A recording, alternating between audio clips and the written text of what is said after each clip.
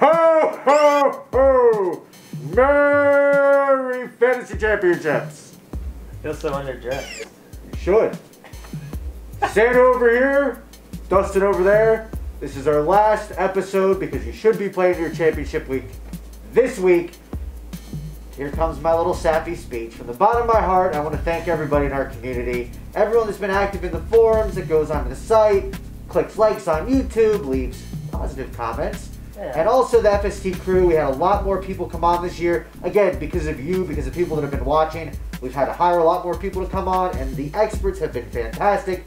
We appreciate everything. Bottom of my heart, thank you. Great season. Unless you played Jamal Charles a bunch of leagues like I did, you're still better. But other than that, thank you from me as well. We do appreciate it. And we will be in the forums week 17. And for whatever reason your championship is that week, we will be in there, but we won't be shooting any videos. But let's get into those forum questions. The first one's a quarterback question from Musubi. Musubi! That's what I'm going with. Jay Cutler at Philly. Andrew Luck at KC. Ryan Tannehill, who's been playing amazing lately, at Buffalo. 85% are saying Cutler. Yeah, and gotta agree with the community here. Gonna go with Jay Cutler. But side note, just because he's got so many weapons, I mean, that offense is sick in terms of weapons. Side note, Tannehill had a stellar year so far. Dustin and I were just talking about it. He's definitely on the nice list. All right, Dustin. Was that corny? Probably. What defense? John Turb wants to know. Cleveland at the Jets, Kansas City Chiefs versus the Indianapolis Colts, or the Fins at Buffalo? This one's tough.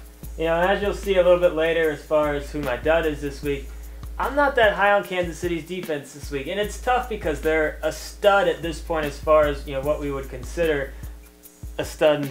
Sorry. Your beard is distracting me.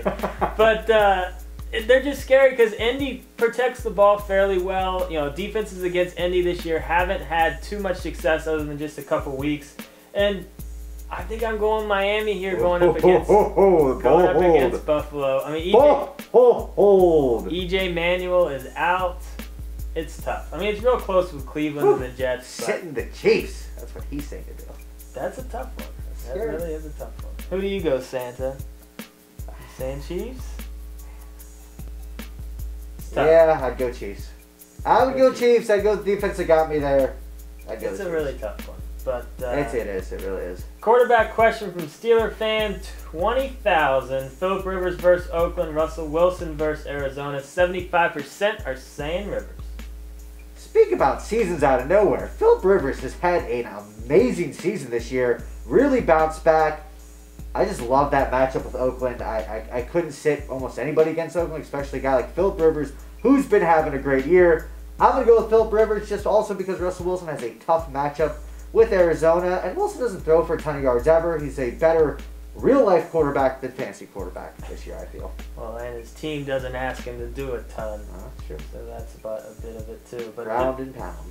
Let's get into those dud sleepers and deep sleepers. And my dud is Kansas City's defense, but whoa! I'm not saying they're an automatic bench. I'm just saying if there's someone else out there that you're intrigued with, I don't think duds at defenses are necessarily no-brainer starters each week, just because matchups play such a big factor when you're thinking about what defense you're going to start. And Indy has protected the ball fairly well, so it's not like going up against the Giants, you know, almost, you know, good chance of a pick six each week. Colts have been holding on to the ball fairly well, so they're just a little scary. Most cases, you're still starting KC, though. My sleeper's Jay Cutler. You know, the reason I'm calling him a sleeper is because I think he's owned in a lot of leagues, but I still think some people might still be having a hard time plugging him in as the starting quarterback. Do it this week. That game could be very much a shootout. It could be, you know, 80 points in that game, and I think Cutler definitely gets his fair share. And then my deep sleeper is Detroit's defense going up against the Giants. You know, Detroit definitely needs to win. They're at home. The Giants, I mean, they might as well give up at this point. You know, Cruz probably isn't going to play. No. It's just there's no huge upside for the Giants this week. I think another big week with a lot of picks. All right, Santa's dud is Matt Asiata. Here's the thing with this Minnesota running back. He had 3 touchdowns last week. If you saw that Gerhard was out and picked him up, You think you're a genius? You're really not. You're just dead lucky. 30 carries for 51 yards. Not good. That is awful. He just got really lucky with some pass interferences, getting tackled on the one.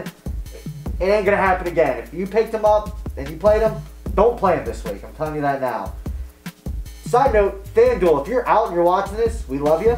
You can go onto FanDuel, enter the promo code FST2013, deposit money, and they give you a bonus back. For that, you do like an auction thing. I think a great guy to grab is Kirk Cousins.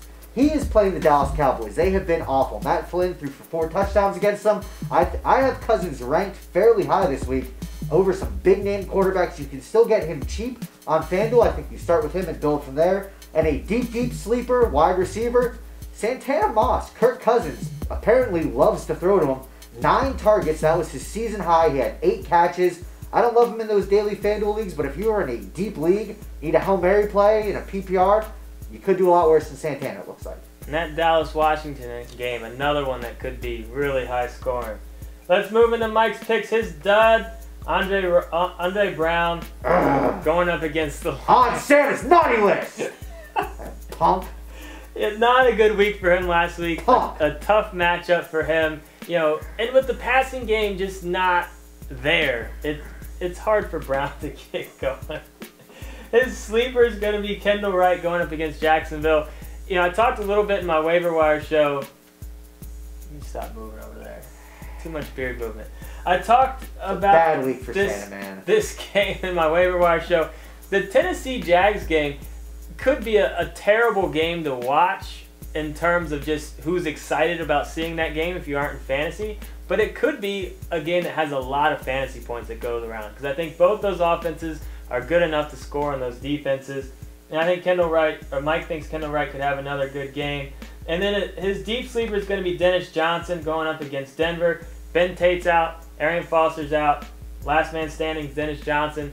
They're going to ask him to do a lot. He's going to touch the ball. Probably a decent amount in the passing game and running game. Just from pure volume, he's got a high upside this week. And Santa has him ranked pretty high in that rankings contest. 18th out of 125 right now. It's not bad, Santa. Not bad at all.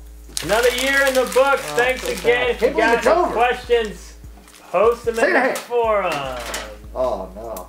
Oh, no. Ho, ho, ho. Santa had such a bad week last week.